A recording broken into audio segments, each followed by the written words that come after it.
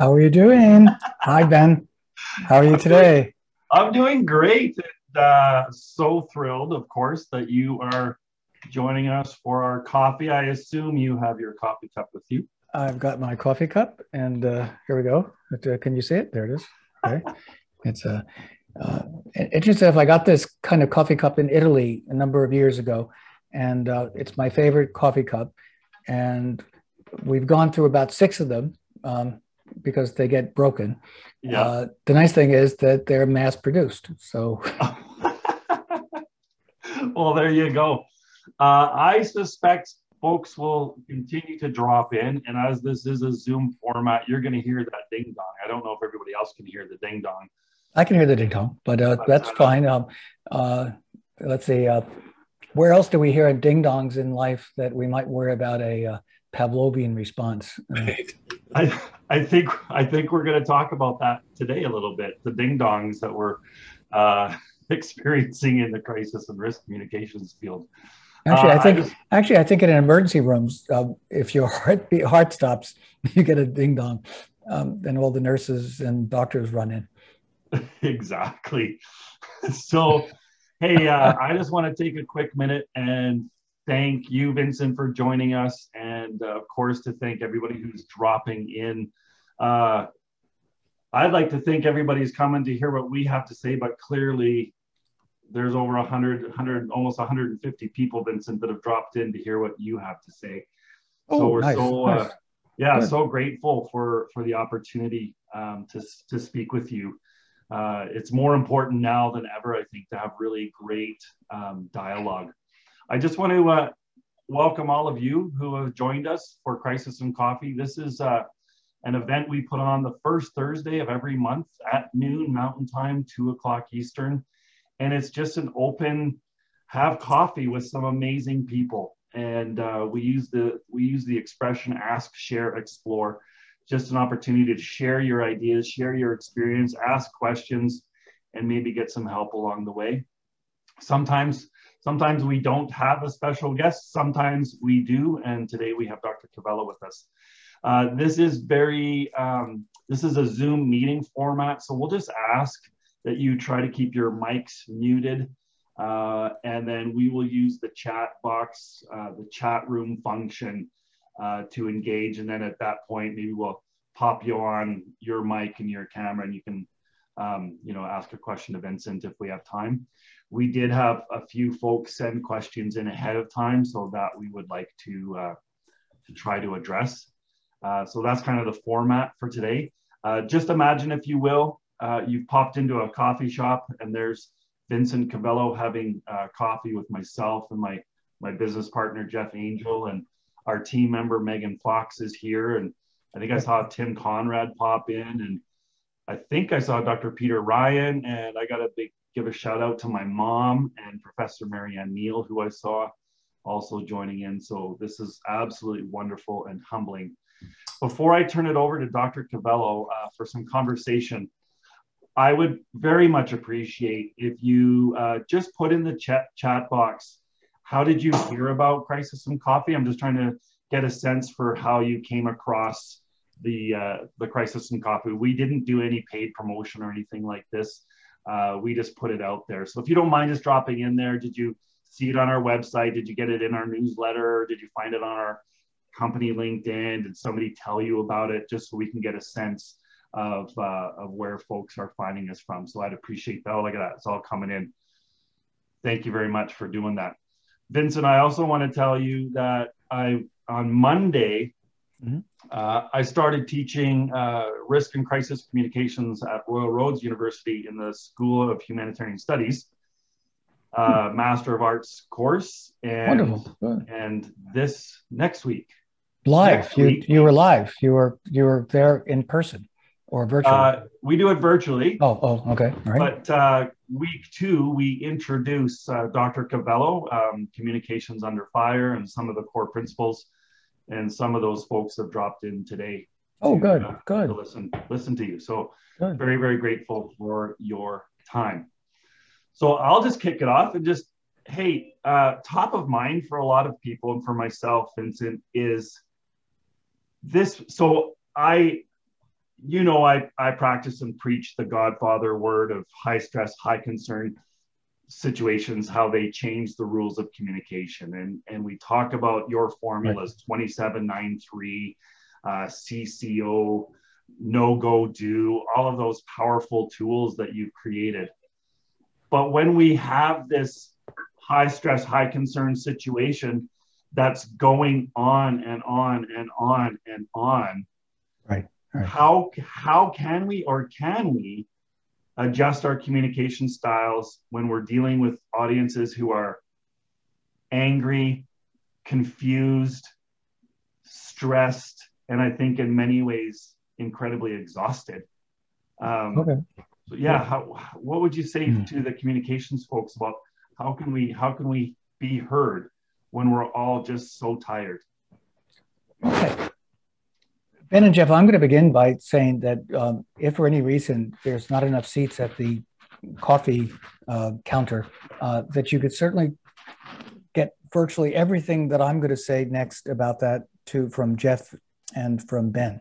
So, if I have to be excused because I'm going to the bathroom, just keep talking to Jeff and Ben. All right,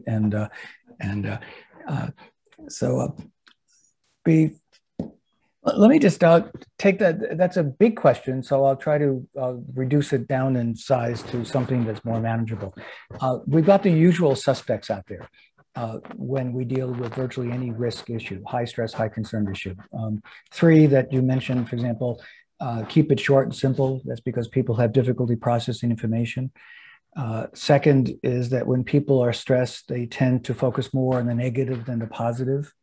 So therefore, you expect that anything negative, for example, side effects of vaccination, they get a lot more attention than the efficacy, for example, would be. A third would be people want to know that you care before they care what you know. Again, these are the usual suspects, the 3 ones.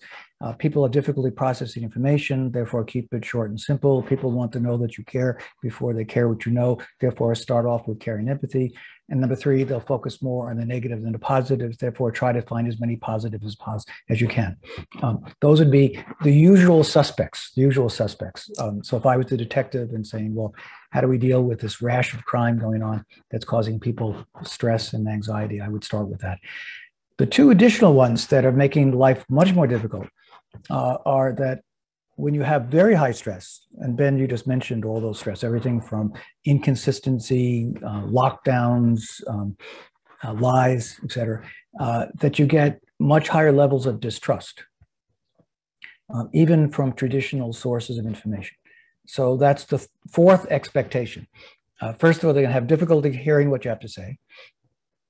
Number 2, they're going to want to know that you care or empathic. Number 3, they're going to focus more on the negative, and they're not going to trust you. All right. So that's another uphill battle that you have to go to. Imagine, for example, there's 5 peaks.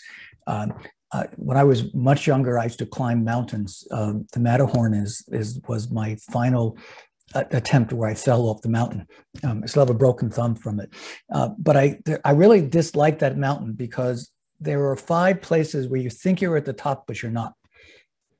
So you're totally exhausted. You see what looks like the top of the mountain, and then you get to the top and realize there's another mountain behind it, or another peak, and then you go up and up. So there's 5, I'll use the analogy of there's 5 peaks that you have to get to the top of the mountain. So the 4th is this distrust. How do you overcome the distrust issue? And I'll say one thing that's coming out of a lot of the research now on vaccination is that people tend to trust most those that are closest to them. When there's high levels of distrust, we tend to trust most those that are closest to it. And again, for those who are scientists, controlling for all other variables. For example, if the person closest to you is Idi Amin, I'm not sure if you would necessarily trust what Idi Amin. I'm not sure if anybody. Jeff, do you remember who Idi Amin is? For anyone who lost track of that from, can you give just going to hear your voice? Why would you not trust what Idi Amin would say to you, Jeff? Right. So crazy African dictator of Uganda, put in his place by the Mossad and the Israeli special forces when they rescued all the Hostages at Entebbe, yes. There it is. Great, Jeff. And that was not rehearsed, by the way, what Jeff just said. Now, if Idi Amin had said to you, he's close to you, let's say you're one of his confidants, and said, don't worry, Jeff, I'm not going to throw you under the bus, would you believe Idi Amin? Okay, all right. So holding constant other variables, such as the integrity of the person who you're close to, we tend to look for people closest to us as sources of trust. And for the vaccination, more and more research is coming out that the two categories of individuals that are most trusted are the personal physician or healthcare worker, and number two, friends and relatives. Actually, if you want three, since I like three, relatives, friends, personal healthcare provider. And therefore, if we want to be effective in an extreme high stress environment, we've got to get to those people because those are the ones that people will turn to first. They'll turn to their friends, they'll turn to their relatives, and they'll turn to their personal healthcare provider in the process. Ben, Jeff, does that make sense? And that is something that I'm sharing. This is coming from research that I know a lot of folks in the United States are doing, WHO. I would assume that it would be the same, in fact, perhaps even more so in Canada, where I'm not going to share the reasons I'm saying that, but nonetheless, I would suspect that there's a number of cultural characteristics that would make that even more so. Do you want to comment on that, Ben or Jeff? Or you know what, Vincent, I'll take a stab at that because Ben and I were talking about that actually just before the call. And up here in Canada, something called the National Advisory Committee on Immunizations just a day or two ago came out and said that it's actually preferable if you can get the Pfizer-BioNTech vaccine over the AstraZeneca vaccine. So I'm wondering if you could comment, and that sent everybody into a bit of a tizzy up here. There seems to me, so a general comment, there seems to me that, you know, over a year on in, it's almost like we've forgotten the basic rules of communications or crisis communications, certainly. And then when we have different physicians advising different things, no wonder people are stressed, and, you know, it's a high concern topic, and it's stress. So I'm wondering if you can, and you seem to, in the United States, this isn't a political comment, but perhaps because the president was more, this president took the virus a little more seriously and have marshaled the troops. I think we're feeling a little bit of envy up here in Canada because we can feel a little superior when it comes to the United States. You know, I think we're a little more worldly and stuff, but now we look down there and you're actually, I mean, you've got Biden set the goal of 100 million vaccines in his first 100 days, actually hit 200 million, over 200 million. So I think a little bit of leadership goes a long way would be my comment, but I'd be super interested to hear you comment on it seems like the basics have been lost. And when physicians fight with one another, I mean, it obviously doesn't help. I'd love to hear your views on that. Yeah. Well, one of the things about physicians is that they're communicating in different ways, including starting off with themselves, and then they're communicating to, for example, other healthcare workers. For example, if they're in a hospital, then they're also communicating with their patients. And so you have three different audiences. And one of the ways we tried to deal with that in the United States was the Association of State and Territorial Health Officers produced a document. It was a risk communication document on COVID directed at physicians and healthcare workers. And at the very top of the messaging was the soundbite, that 2793 that we talk about. Then there was another layer, just in case the physician, another physician or a healthcare worker would question you, you have another layer to go to. What was nice about those message maps is we had 6 layers of information, which means that the physician who was still skeptical after, for example, getting it from a reputable organization, in this case, the Association of State and Territorial Health Officers, they could actually go to the raw data itself in order to see what the raw data was saying. Or they could go to a medical journal. Now, you're not going to say generally to a patient, go to a medical journal and take a look at the Journal of the American Medical Association or Lancet, et cetera. Why? Because they're not intended to be read by a general audience. The physician, though, should be able to read those articles And what they wanted from us was access to that information, a curating of it, just in the same way you curate at a museum.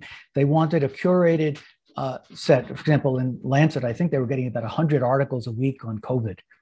And that would also be impossible for the physician to stay on top of that. And also making things even worse is a lot of these articles were not even going through the traditional peer review process. In fact, there were things appearing even that were in pre-publication. This is a new phenomenon where things start appearing in the literature, get quoted by the media that are not even gone through the publication peer review process. So what we did is we curated. We looked at those 100 articles and sorted out ones that, for example, had a larger sample size, were confirmed by other studies. They weren't just a single study, but they were confirmed by other studies. So we had a number of elements by which we curated. And then we provided that, the actual raw material. So they could press a button and get a Lancet article or a Journal of the American Medical Association and pull it up.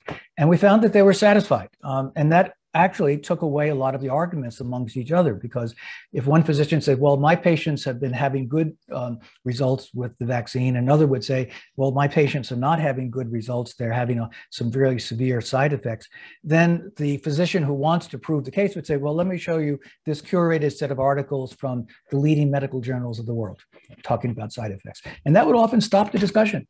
It would quite literally would stop the discussion because it was evidence-based in terms of peer-reviewed research.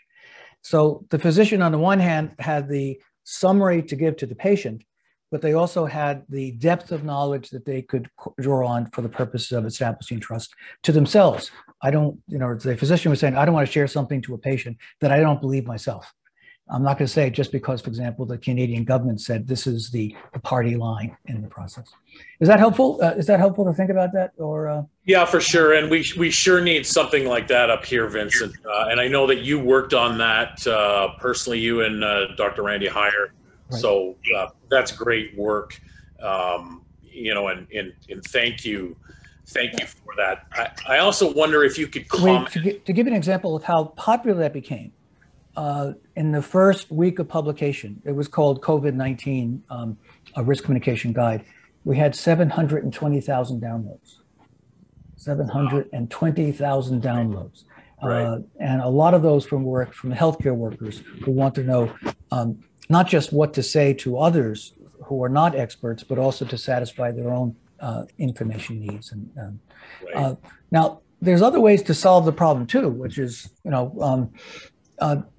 for example, having lots more meetings where physicians can talk to each other and establish their own criteria by which to decide which studies. And the other complexity which you brought up is, who do you believe? We stopped doing the ASTO document because a lot of the folks at CDC who were political appointees left. And so another phenomenon which is unique to COVID is the politicization of science. And that's a good way to undermine trust in science when you turn it into politics. Once we had a different administration take over where they seemed to put more faith in science than in politics, we've seen a sea change in terms of people's reliance on the CDC, which traditionally was the credible source of information, both for physicians as well as for the general public. Then they lost credibility because of the politicization of the issue. And one of the things that, specifically in Alberta, that's been challenging for the premier up here is we have and I know you know her, Chief Medical Officer of Health, Dr. Dina Hinshaw. You met her a couple of times, and she's a fan of the show. If we were in television, we'd say she's a fan of yours, and Ben and I have worked with her a bit. So full disclosure, we're partial to her. But one of the things the problems that we're having in Alberta is she gives her medical advice to the premier in private. It's not transparent, and it gets her to go out and say, here's what cabinet has decided. And I'm wondering if there's to me a clearly obvious step, because the Premier is getting it from both sides here in Alberta. He's getting it from the people that don't think we've done enough restrictions, and he's getting it from the people that think the restrictions are draconian. And that lack of transparency he's really taking a beating for it. I wonder if you can comment on that. And I know we'll get to the. I know we have a lot of questions in the chat here, but I'd love to hear your thoughts on that.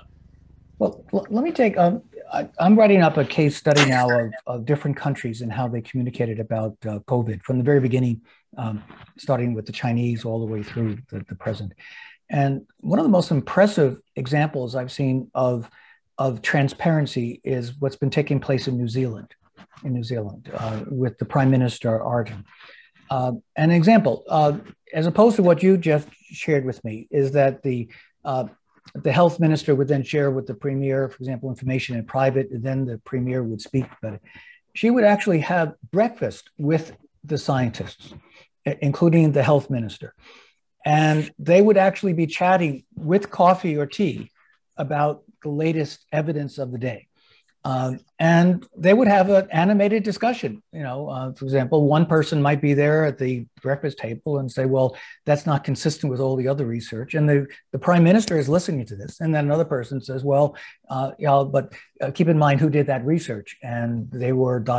whatever it might be. And you quite literally saw you saw sort of bare clothes. They were naked. And you were seeing what was taking place, what is typically taking place behind the screen, behind closed doors, taking place right in front of you as they were debating, for example, everything from the science to policies that might relate it to the science. That's been extraordinarily successful. Now, of course, tomorrow there could be a hiccup. This is the strange thing about where we had a lot of, for example, groups doing the right thing on COVID, and then all of a sudden it all fell apart. There's some unusual mechanisms going on right now in the world that making life even more hard to predict in the future. But nonetheless, I'd suggest anyone who's interested in how to deal with transparency, take a look at the New Zealand case. They've had extraordinarily few cases, and she also had mottos. She understood the principles of media communication. For example, go hard, go fast.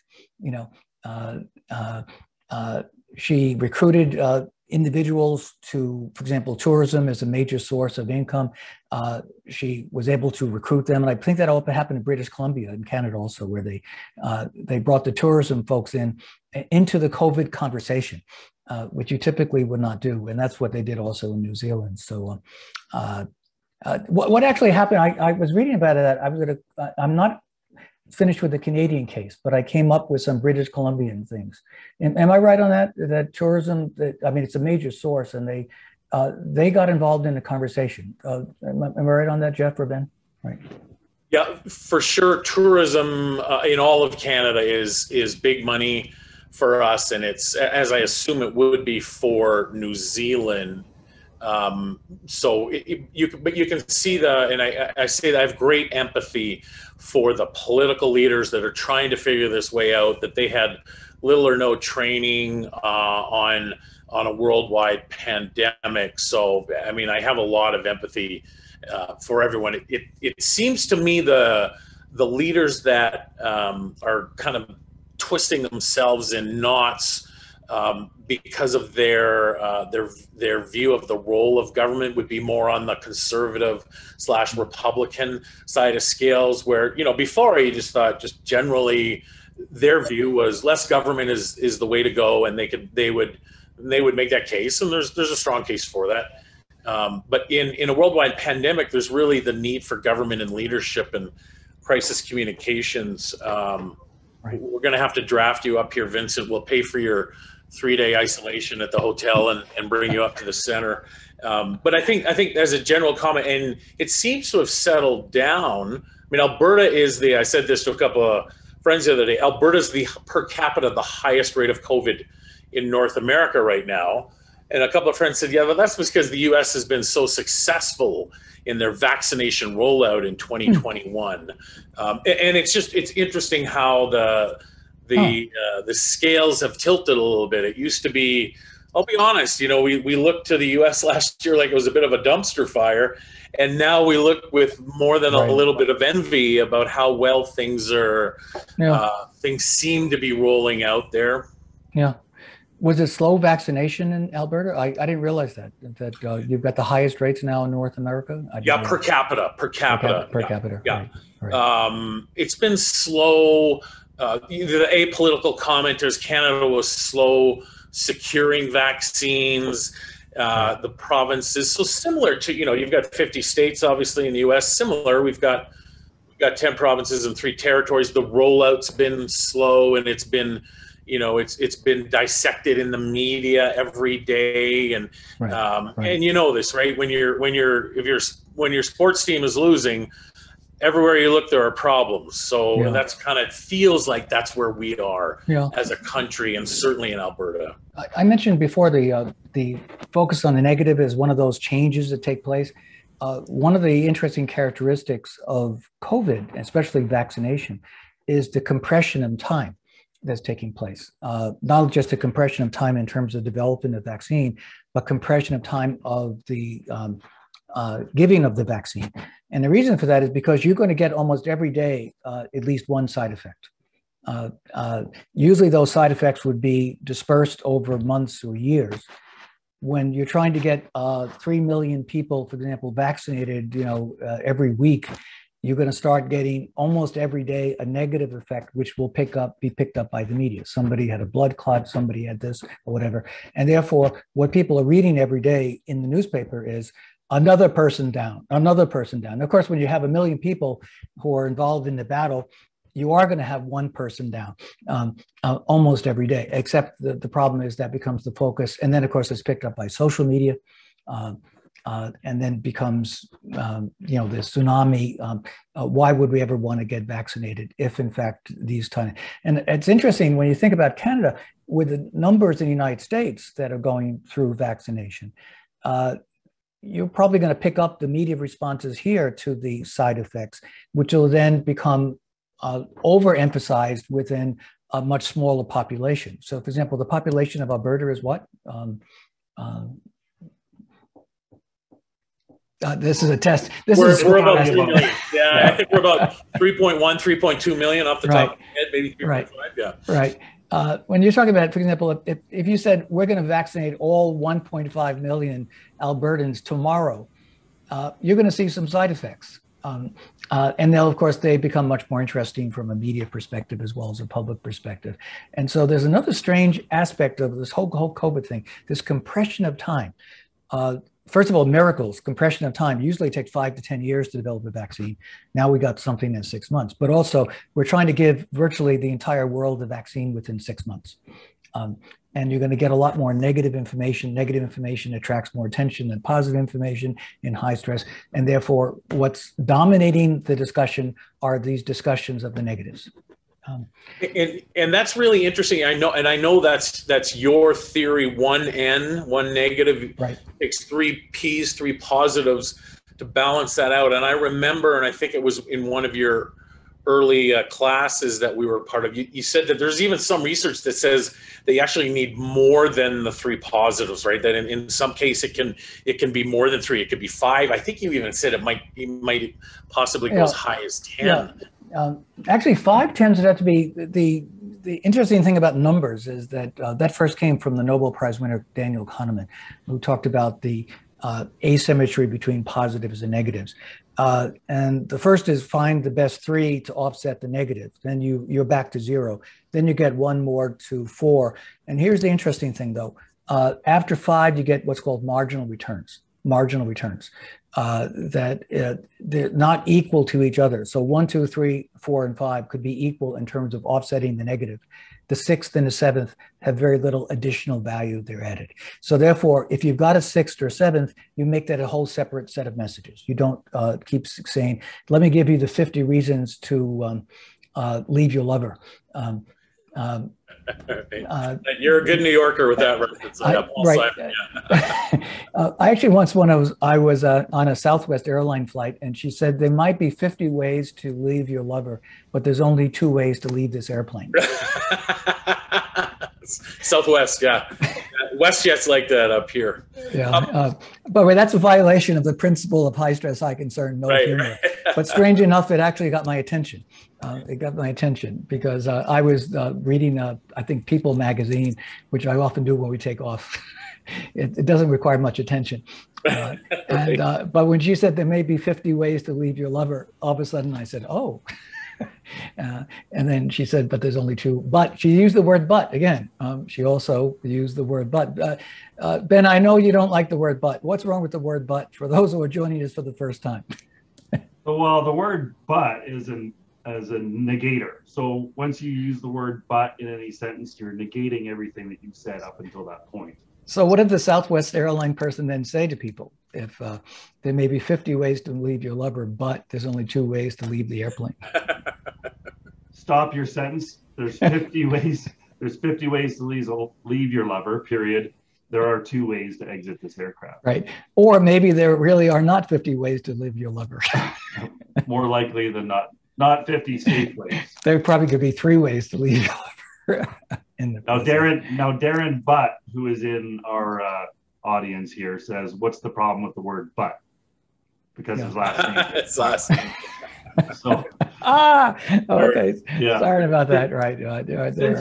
I wonder if you can just take a couple minutes and talk about some of the core fundamentals of risk communication. So risk communication, as I've come to understand it, is ultimately looking for a behavioral response from your audience.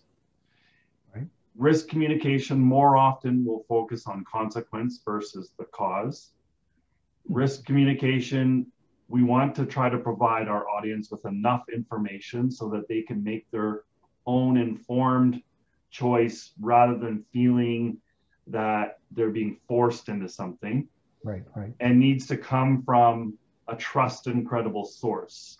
Yeah, good. So if you could just play with that a little bit, if you were baking a risk communication cake, what ingredients would you be dropping into the bowl to create your message before sharing it with your audience, hoping that they'll eat it and say that was really good? So this is a 5-layer cake. You had 5 things. So I'm going to listen as carefully as I can again and see if there's remember, I'm getting a marginal return from 6 and 7. Yeah. And so therefore I have to be really careful that I'm putting another layer on that makes any difference whatsoever in thinking about risk communication. So I'm going to give you the value of repetition, which is, marketers have known this for ages, that repetition is one of the key principles of communication. So therefore I give you the free rein to, can you repeat those 5 elements? I think you had 5 elements. I wasn't taking notes. I wasn't taking notes either.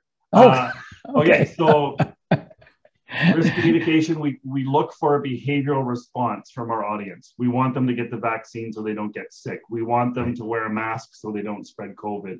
We don't want you to touch that high voltage electrical wire so that you don't get electrocuted. Right. So risk communication is looking for a behavioral response from your audience. Okay. All right. Risk communication, more often than not, will focus on the consequence as opposed to the causing. Okay. So we're not really talking about bats in China anymore. We're talking about overcrowding ICUs. We're talking about overcapacities in the healthcare system. We're talking about fatalities. That's one of the primary drivers. So we focus on consequence. Okay, good. All right. I am taking notes now, by the way. That's why you see me looking down, right? Okay. So consequence focused, behavioral driven. Risk communication looks for is usually scientifically based. So we want to provide our audience with enough information that the audience feels they are making their own informed decision. Right. And I think you could tie that back to the vaccinations. Right. Here's enough information. We want you to make your best informed decision. Right. Okay. What else did I have in there? That's 3 layers. Okay. Risk communication needs to come from a trusted and credible source. Right. We need to have trust in who's asking us to do this behavior. Right. Okay, good. So that's 4. I thought there was 5, but Jeff, did you hear a 5th, or maybe I was no? But this is the perfect segue to. I saw a question in the chat from John, who said he's got in his close circle staunch anti-vaxxer. So I'm wondering if in answer to the setup with Ben's question, if we had someone in our own circle, like John does, that is a staunch anti-vaxxer, how, given that formula that you and Ben just talked about, how might we use that to influence their opinion on getting a vaccination? Okay. First of all, the reasons for either vaccination hesitancy or vaccination refusal is probably one of the most complex issues in the academic world. WHO held a conference on it, I think about 3 years ago, where they talked about the factors that contribute to vaccine refusal or vaccination hesitancy. And I believe they stopped eventually with 25 different factors, 25, any of which could play a role with an individual. Everything from distrust of government at a very large, macro level. I don't trust anything the government tells me. To personal freedom. This is my choice to what I do with my body. Nobody is going to tell me what to do with my body. I don't care if it's my friend or the government. To concerns about too fast development, side effects, access. I can't get off from work in order to go to get vaccinated. I can't afford, for example, to have to stay home for 2 days if I have a side effect. Even if it's a mild side effect and I can't go to work, I can't afford that. So they got up to 25, and eventually they said, this is more complicated than it looks, which means you have to listen really carefully to folks. So I would say, Ben, I'm going to add a fifth one, which is the importance of listening. The importance of listening, because you're not going to crack through those barriers to vaccination unless you listen carefully to what is driving the person, ranging from these macro to these, you could argue, logistical issues. I need transportation. I'm 95 years old, the person might say. How am I supposed to get to a school and wait for 3 hours online on a cold winter day? I'm sorry, you don't understand what it's like to be a 95-year-old. The person will say that would be at the logistical micro level as opposed to the macro. So I would add listening into number. It's the importance, Ben, of listening. If I had the opportunity to make a 5-layer cake as opposed to a 4-layer cake, which you had, I'd ask the listening. It's being attentive to the listening part, which informs everything else. It informs, for example, what consequences are people. What behaviors are we looking to change? What are the consequences? Who do people trust? Who they don't trust? Why they don't trust? And if you're good at listening, you're going to break through a lot of those other 4 things you just mentioned. And then the last one I'll just mention is when I heard you go through the list, I was looking for the emotional part, not just changing people's behaviors, such as wearing a mask. I'm thinking about the mental health part of an individual, where they're stressed, they're anxious, they're worried. They can't sleep. They're grouchy. They're unpleasant to be around, et cetera, like that. And these might be considered to be behaviors, but I think when you were describing it in terms of behaviors such as wearing a mask or getting vaccinated. I'm thinking about what's going on in the head of the individual, is their emotional life, And that was the breakthrough, I believe, that Peter Salmon really gave to us when he said that was driving a person's decisions about risk are based in part on things such as probabilities, magnitudes, trust, et cetera. But he also said there's at least 20 other factors that are driving that decision, all of which are emotionally based, linked very much to things such as fear, voluntariness, control, catastrophic potential, whether or not it has catastrophic potential, whether or not it affects my children as opposed to adults, all these. And he introduced that term outrage, which I think was, if I had to sort of list great contributions of risk communication over the past, let's say, 50 years, I would say, I think outrage is too strong a term. It's the emotional response to risk. But nonetheless, recognizing the importance of that in human decision-making was one of the great contributions of science in the last 50 years from a psychological and neuroscience basis. We also see this in the neuroscience research, the same thing. For example, bad news does not go directly into the frontal lobes of the brain. It goes to the amygdala, the fight or flight part of the brain, a very primitive part of the brain. which often leads to very primitive responses, emotional responses that have very, very little basis in logic. And so I just added a 6th layer to our cake, if possible. But I recognize that has marginal returns because risk is a negative. So therefore, how do we respond to risk through risk communication? So now we've got 6. Jeff, do you want to add a 7th on? We can have a 7-story mountain here. Thomas Merton, one of the great, I think that was the title of the book, The 7-Story Mountain, if I remember correctly. I don't want to add another layer, but I'd love your thoughts on, I had a great discussion with a friend who, by nature, he's a contrarian, but within the mainstream, and he was really hesitant to take the vaccine. And we had a great discussion about history, right? And we were talking about the U.S. government. And I'm old enough to remember the thalidomide baby controversy, right? When everybody came out and said thalidomide is safe, and then the drug actually ended up causing a lot of birth defects, as I'm sure you will remember. And also, and I think it was President Clinton that apologized, the U.S. government also did syphilis experiments on, in particular, black enlisted men. So there's a history of, and I'm not picking on the U.S. government. Governments all over the world have done not great things, but there's a history of governments doing not great things. You talked about, I'm going to guess, what is it, 10 years, the typical length of time for a vaccine during regular times? Just 5 to 10 years. Actually, I believe that was about 5 to 10 years for the normal progress of science to develop an effective, safe, and effective vaccine. One of the problems with the current vaccine is we don't have those 5 to 10 years even to do the clinical trials to see whether or not 5 years from now there might be something going on that we don't know about. So there's a reality to some of the concerns. I mean, but in order to get a full evaluation of vaccine, you typically would need 5 to 10 years. Right, and I just noticed in the comments, Cindy talked about there was a rumor that spread quickly in Muslim countries that the Pfizer vaccine had proteins from pork. And so you've got these, I mean, good news, bad news. As you know, the world is more connected than it's ever been before. Good news, bad news. So then the bad news typically travels faster than good news. So there's a lot of layers to their cake, but it's actually, I have a lot of empathy for people. And my friend's like, I don't think I'm going to get the vaccine. He's very careful. He's not out there. He lives in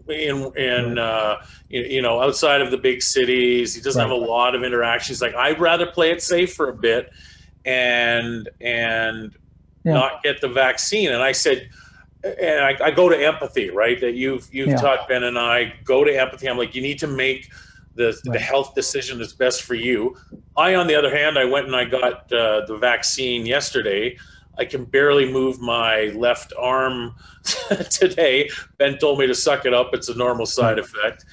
So there are really legitimate, I'm excluding the fringe on either end because part of me thinks we'll never get to them. But to your point, there are really legitimate concerns. Yeah.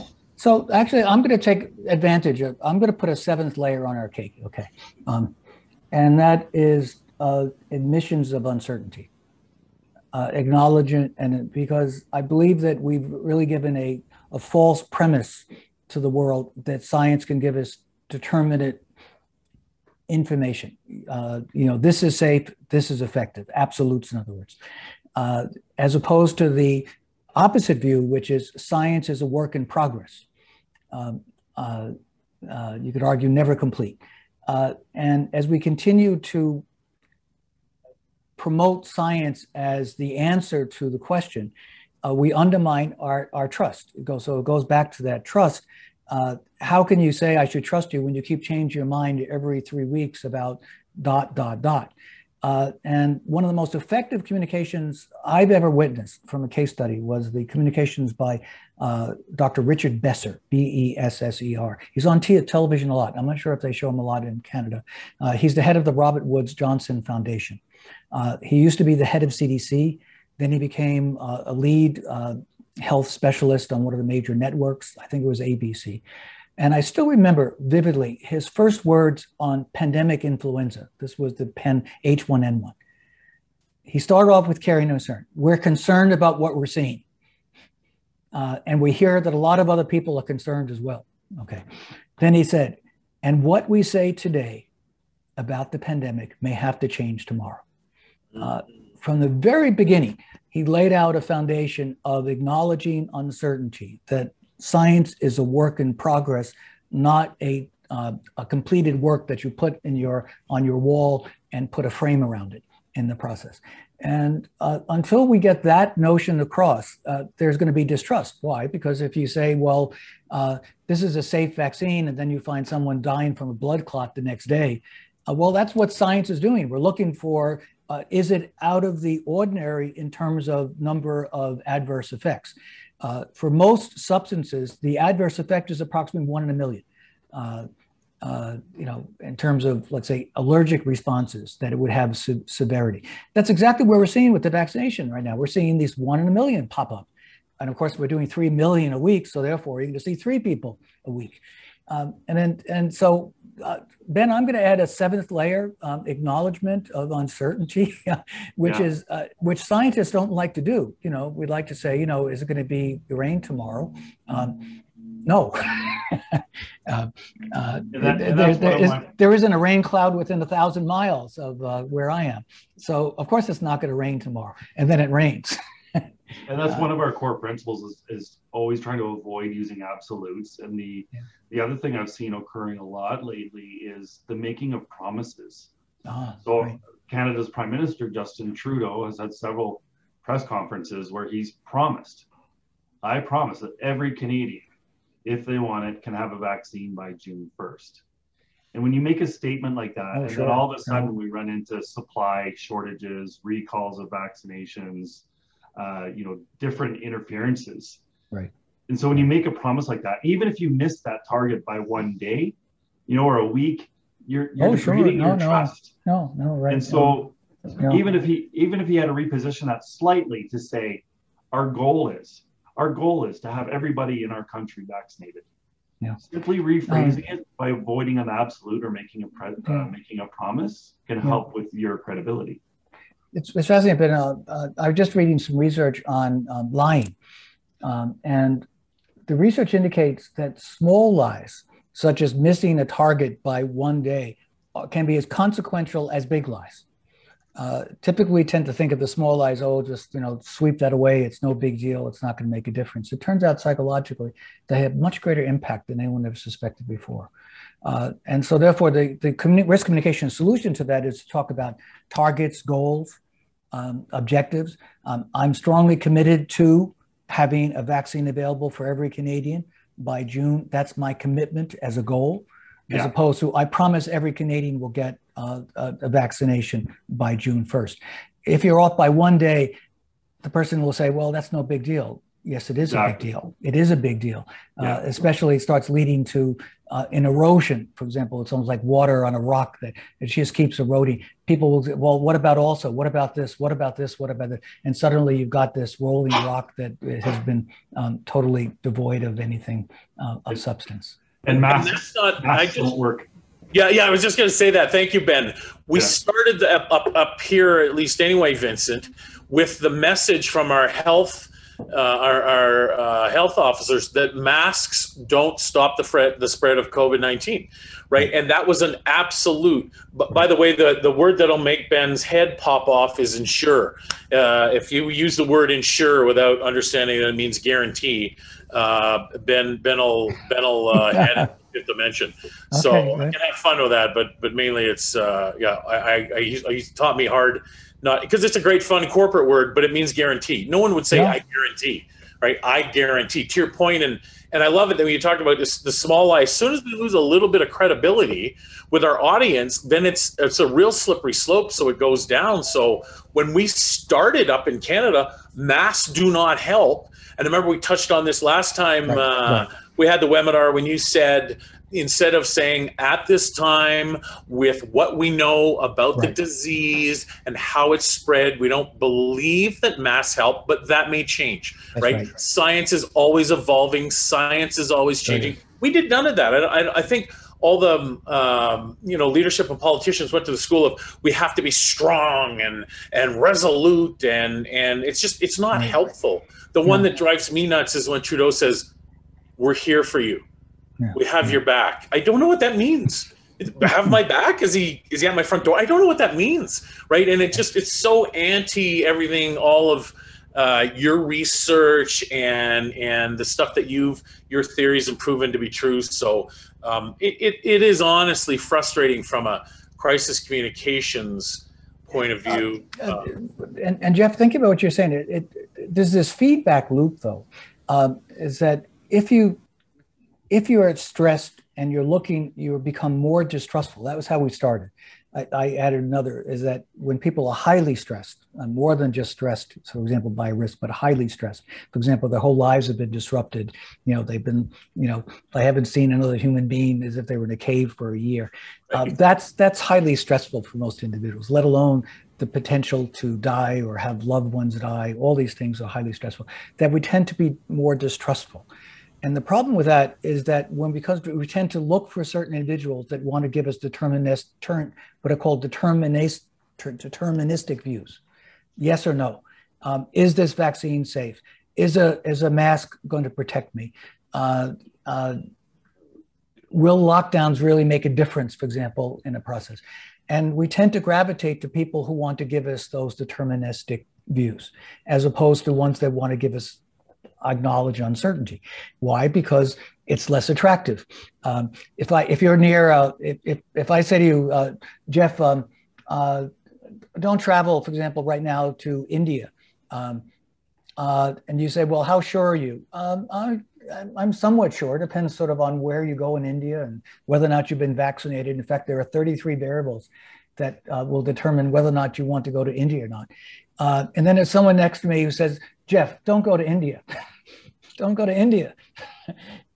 Who are you going to turn to? Yeah, right.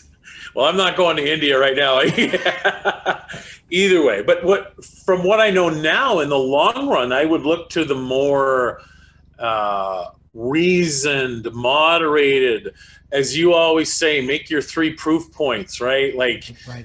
That's what I'm attracted to now. And I guess that's the frustrating part is, right, like our, as you said, we're attracted to the bold and perhaps the not so smart, right? As long as they're bold, we're attracted to that. And it's disheartening, right? It's, and you're right. We're all feeling the pandemic. We've not been through this before. Even 100 years ago, it wasn't, it wasn't like this. I get there was a lot worse, maybe medically, but we weren't so connected.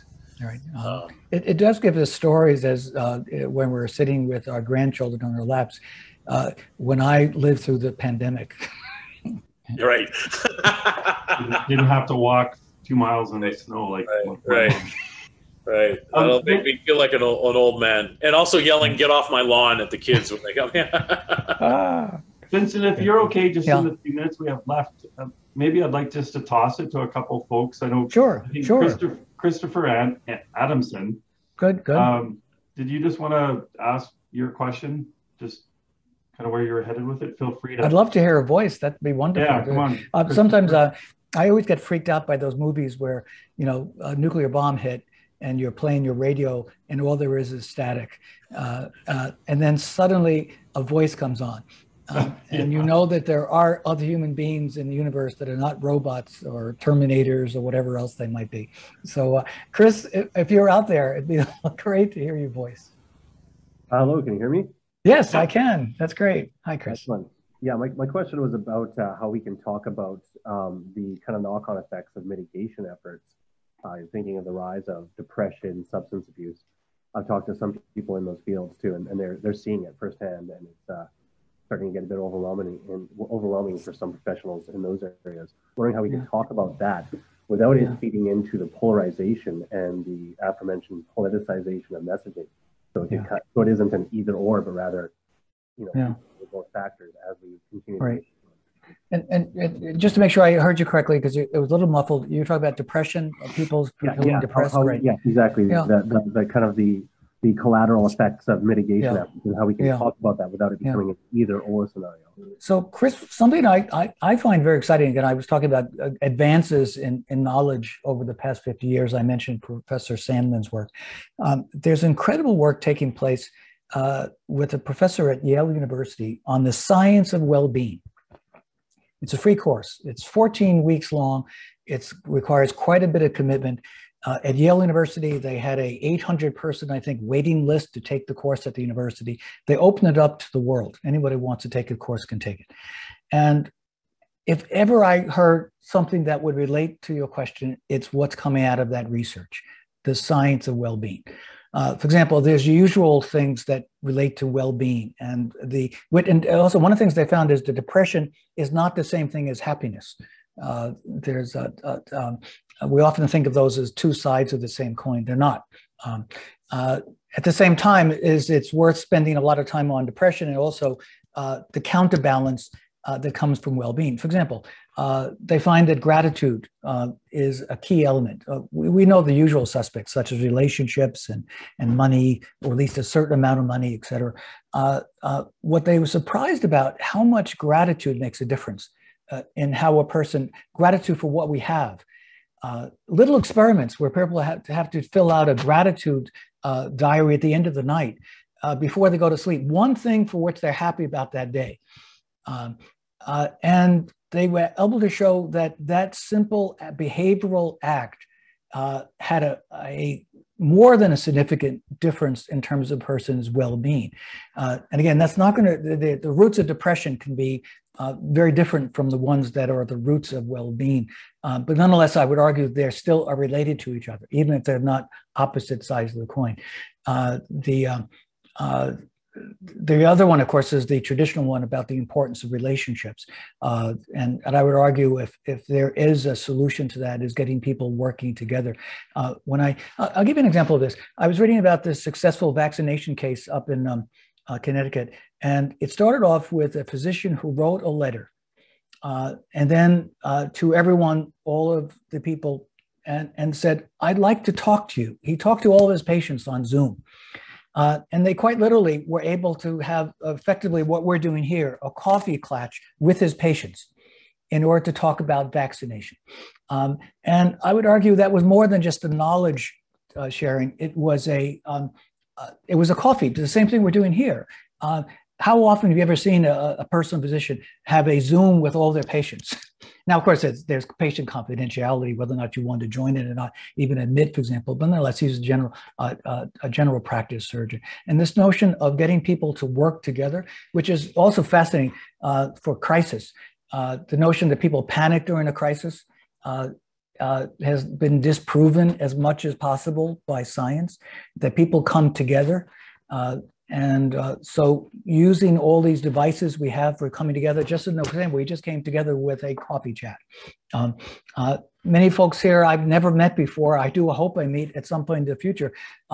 Given the limits of life, I would suspect that this may be our first time to chat together. And yet we've had a chat. That we have. And that's 1 o'clock. Do you have a couple more minutes, or do you? I think I've got about 5 more minutes. I'd love to take, and if I can hear another voice, it convinces me that there's more than 3 people left on Earth. There's a fourth. So I thought maybe after five, there's only marginal returns in terms of populations on Earth. I thought I would. I'm just going to say hello, Vincent. Hello, Vincent. Jody from Edmonton, Alberta. Oh, hi, Canada. Jody. Hi, wonderful voice. Thank you. That's great. Nice. Great discussion. Thank you very much. I'm glad I dropped in. This is great. Rida, am I going to say Romani, right? Did I say that? Rida Romani? Rida Romani. Close enough. The Romani was right. Okay. Hi. Hi, Romani. Hi. Hi. I don't think I have time for questions, but this is a really great session. Really enjoyed all that you shared with everybody. Thank you. Good. Ron, I'm going to put you on the spot, Romani. Of all the things we talked about today, what might you share at dinner tonight? Is there anything that's, I'm putting you on the spot. This is my professorial hat on. Of all the things that we've chatted about in our hour together, is there anything that stays with you that you might, for example, share with others? For me, I think it's the trusted source and maintaining trust, which comes down to when we don't have enough information, be honest that we don't have enough information. And also the fact that we discussed about absolutes and not speaking in absolutes. The comment about the mask, and that made me laugh because my mom in Pakistan was talking about masks and the importance of wearing it. And since the Canadian government was saying no, I was resolute in saying no. So it makes me laugh that when we talk in absolutes, we really do end up alienating people. Sorry, those are my kids in the background as it's very much great. Lunchtime for us. And actually you had three takeaways. I only asked for one, so you get AAA. Thank you. Thank you. Good. Great. Okay, we're gonna squeeze in one more. I just thought maybe Patrice, did you wanna, I know you're a big Dr. Covello fan. Indeed. So great to meet you, even if virtually. Oh, great. Okay, actually, I can see you too. Is that right? Right? Yeah, it is. That's perfect. Good. So from just outside Toronto here, one question for you. Obviously, long duration events have their own challenges as people get through message fatigue and on top of mask fatigue, and in my hospital, PPE and everything and social distancing. What are some tricks you might want to give us in terms of like refreshing or keeping our messages fresh? I'll go back to one of the oldest technique. I don't like to use the word tricks. I'll call them techniques. I still, my mother used to always accuse me of being a spin doctor. And I said that spin is not what I do. I try to tell the truth, tell it well, as best as one can with the tools available. I try to keep it less than 27 words. So, and I would argue the way to keep it fresh is what the oldest technique in the world, which is storytelling. I'll give another plug to science, the importance of storytelling as a way by which to share health information. Storytelling has all these advantages of visuals, attentiveness, recall, etc., but also it engages people emotionally. And each story, I would argue, is unique. In the same way you can argue there was an old TV program, there's 8 million people in New York and every person has a story to tell. I find it great sometimes. I get in a taxi cab and I ask the person, I start really talking to them. What's your story? How did you wind up here in New York? And everyone is unique. And really, quite literally, I don't want to leave the cab by the time I get to wherever I've gone to. And so if we embed within our culture the skills of storytelling, that I would argue it keeps everything fresh and alive, just like springtime. So How about that? Love Great it. Finish. Vincent, thanks so much for taking the time to join us and pop in. My pleasure. I always say when Jeff and I get time with you, I try to find the Bounty paper towel because I just feel like a sponge every time.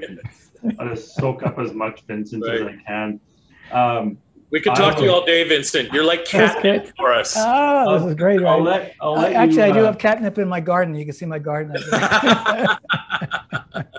FYI, for those of you that are joining us, Dr. Covello has one of the most amazing gardens in the New York area that's on the New York Garden Tour. So when we're allowed back to travel and explore the world, check out the garden tour, including the Covello's garden. Let me add that one more technique, gardening as a solution to, besides storytelling, to keep us fresh.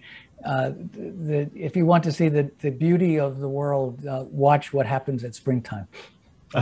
There you go. Great reminder. I want to thank you all for joining us. I'm going to stick around for a while. I don't feel you need to log off, but we do have to let Vincent go.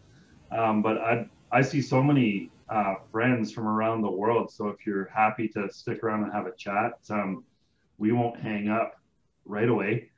And excited to say that next month, the first Thursday of June, so you'll hear me. If you know me, I'll talk about Vincent Covello as the godfather of crisis and risk communications.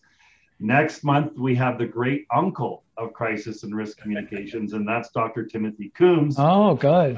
Yeah, Timothy Coombs. He is Texas A&M University and professor, researcher who really, when we teach, most of us who teach crisis and risk communications at university use Timothy Coombs's books. Although, can I tease out that you have a book coming, Vincent? Yes, I have a book out coming, right? Yeah. It's in manuscript form and going through the final edits right now. And it'll be called, the word risk communication will be part of the title. Hey, fantastic. Yeah, so. Spoiler alert. Yeah. The bad news, though, is it's about 500 pages long, though. So that's the bad news.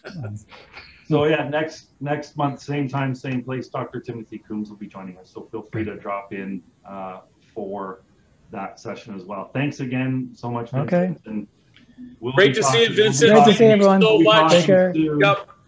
Take good care. Bye-bye.